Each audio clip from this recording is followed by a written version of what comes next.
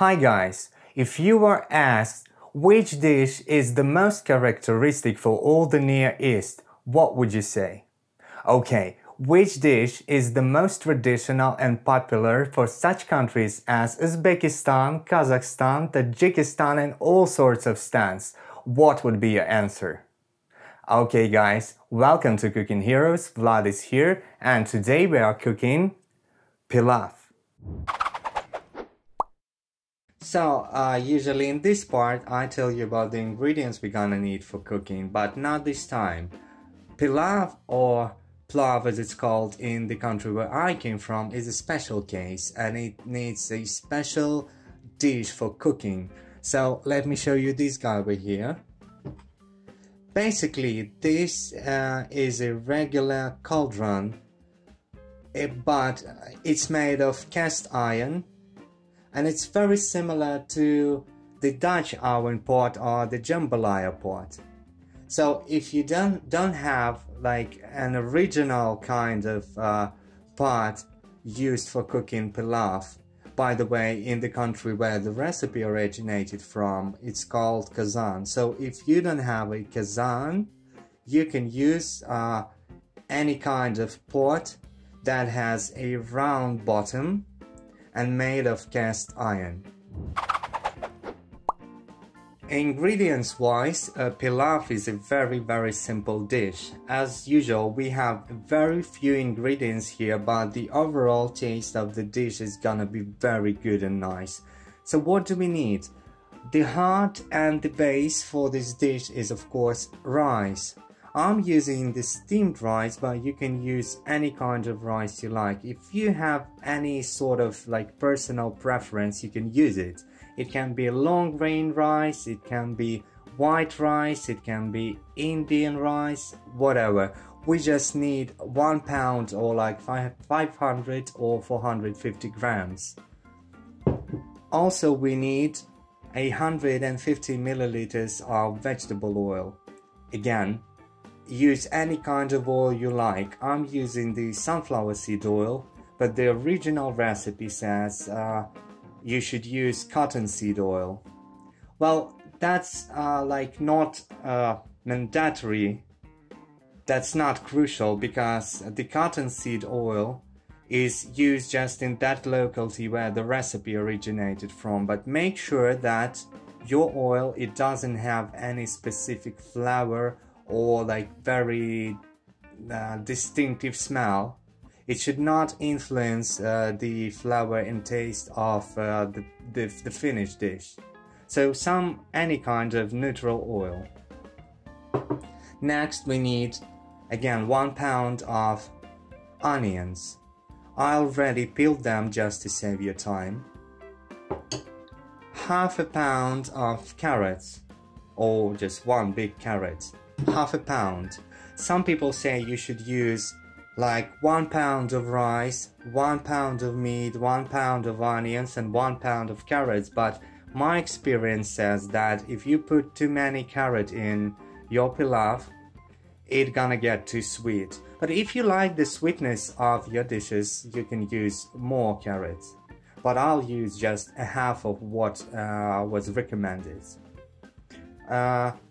Of course we need meat. That's a pound of meat.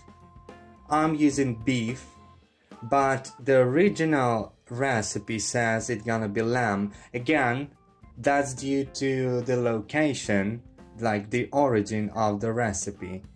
The most common cattle there is lamb, so they use lamb. But I suggest you can use basically any kind of meat you like, but not pork, because people of those countries are Muslims, so pork there is banned, it's haram, so you better use either beef or lamb.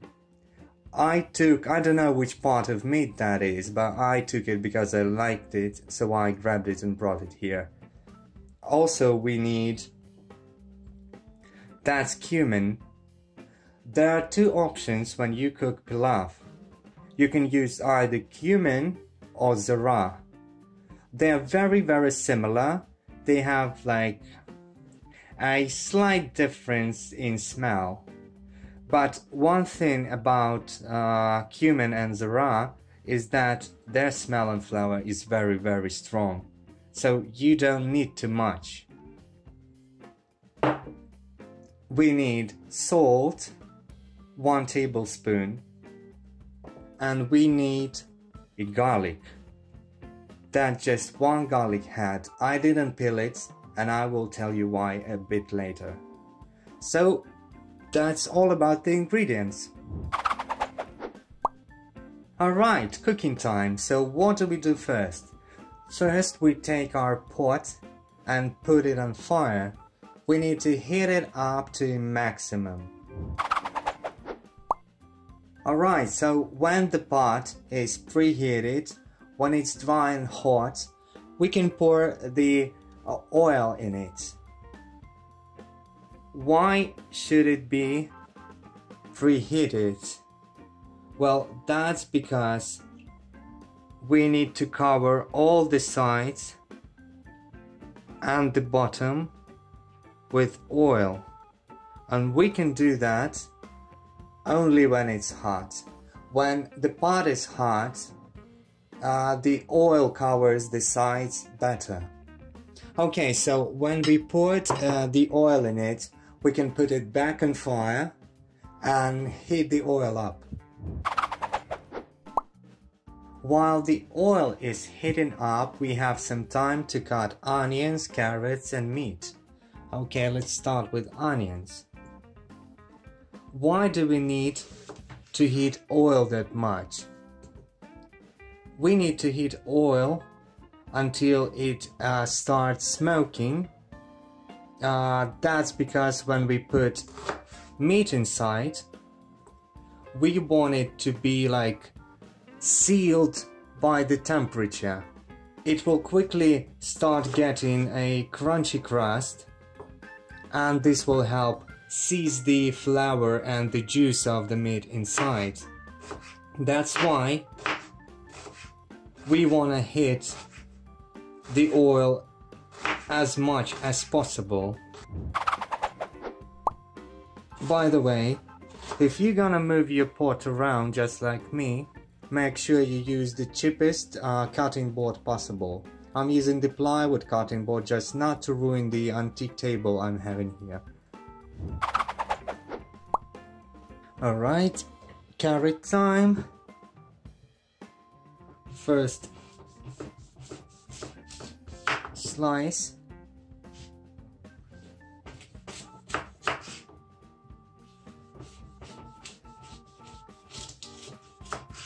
Then take a few slices like that and cut. Alright, done with carrots. Don't be confused if you cut it into like long pieces like that. It's gonna break anyway while cooking, and generally saying it's gonna dissolve into the broth as well as the onions and the spices. So now it's time for meat. A nice piece of meat, and the size of pieces you want to cut it into is, well, it depends. I prefer when it's bite handy, so that means when the size of the piece is just very convenient to grab and eat in one setting. So I'll cut it into squares, probably 1 inch size, just like that. As you can see, I'm using pure flesh, but I forgot to say that for Pilaf you can use basically any part of the animal you want. It can be a meat and bone like ribs, it can be pure flesh like this, it doesn't really matter. Just take that part that you like most. Okay, so we are done cutting. You see, all the pieces are almost identical and very nice. Okay, so everything we wanted to cut is cut. Our pot and oil inside it is heated up. Now it's time to roast some meat. Alright, so when your oil in the pot almost started like smoking and boiling, this means it's time to put meat in. There are two variants of the recipe. I'm showing you the traditional recipe, and the traditional recipe says you need to put meat first, not the onions. Alright, so let's put our meat in. You see? It starts getting a crust immediately, like that. That's good, because the quicker it gets the crust, the more juice and flour gonna stay in the meat.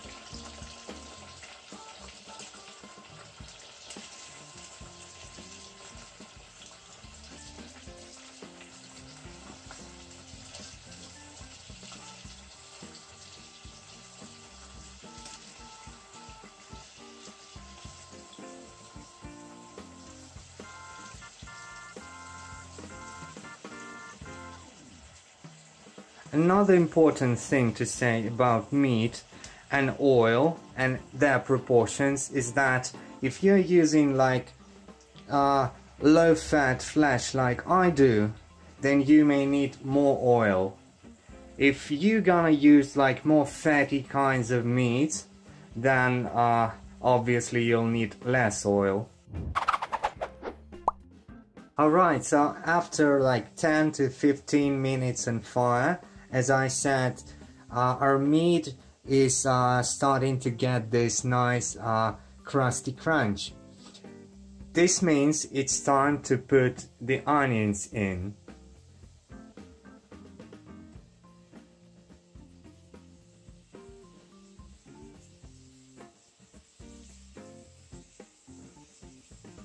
Okay, just like that. And now it's time to put it back on fire for another 10, 15, maybe like 20 minutes. After another 10 to 15 minutes, our onions got almost transparent and a little yellowish brownish. This means it's time to add carrots. It's okay if they're long like that. They're gonna break and become soft anyways.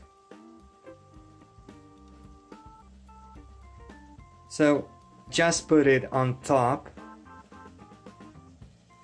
like that, and let's put it back on fire until the onions and meat get all brown.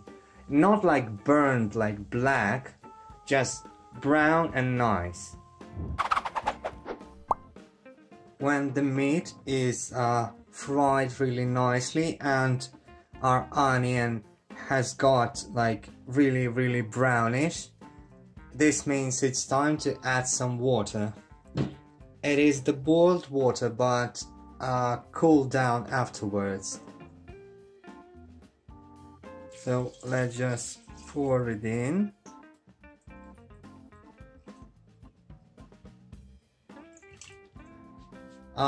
We need to leave like a couple inches from the top, so that when we add rice, the liquid doesn't overflow the sides.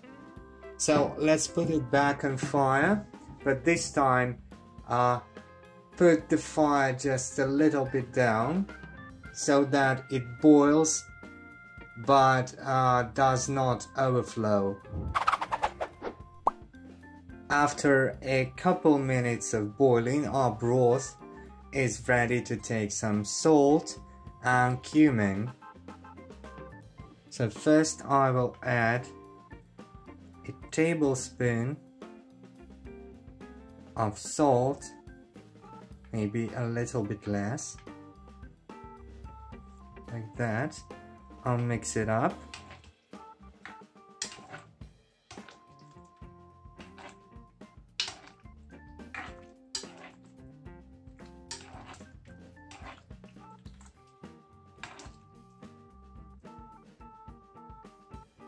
I'll try that.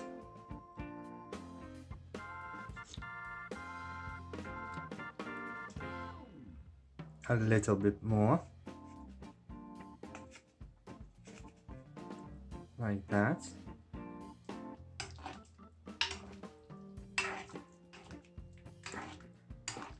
I guess that's okay. Now let's add cumin. We don't need much because this is a strong spice. So I'll take that much and smash it like that right in my hands. Don't use the cumin powder because it's not as like it's a smell and its taste is not as concentrated as the seed. So try to find seeds of cumin. Okay, smash like that and put it in and mix up again.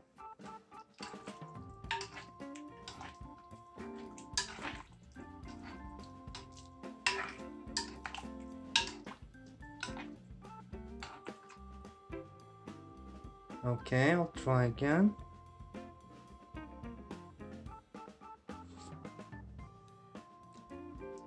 That's nice.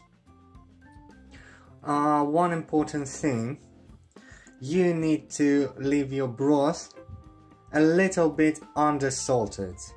Just a little bit. That's because we're gonna put it on fire again and let it boil for another 10-15 minutes so that it will get more concentrated. Another thing I forgot to say is about the rice.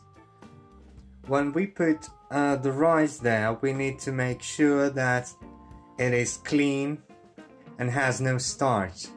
So make sure you clean it on the running water for maybe like 3 to 4 times until the water gets transparent, because when it gets whitish, this means it still has a lot of starch in it. And if it has starch in the finished dish, you get not a pilaf but more like a porridge. So let's put our broth back on fire for another 10-15 minutes to get it more concentrated. And now it is the most important part of our cooking. Now we need to add the rice.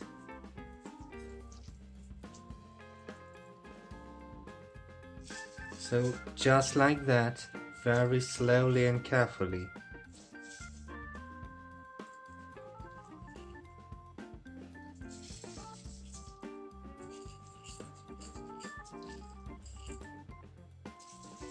I want to say that after you add the rice, you can't touch this dish anymore. While the broth is being made, you can stir it. You actually need to stir it as often as possible. But after you add the rice, that's it. You must not touch it any longer.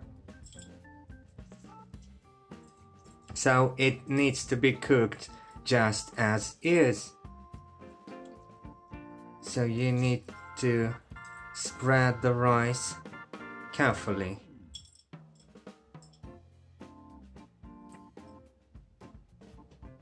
Okay, I will move it a little bit, just like that.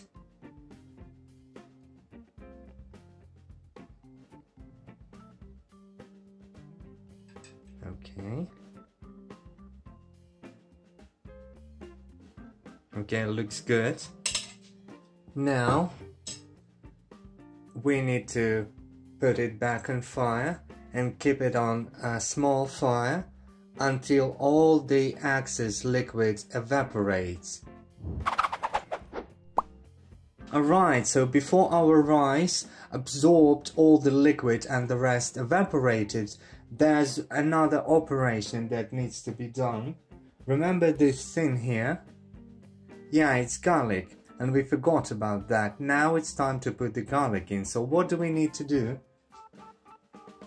We need to cut it in 2 halves horizontally.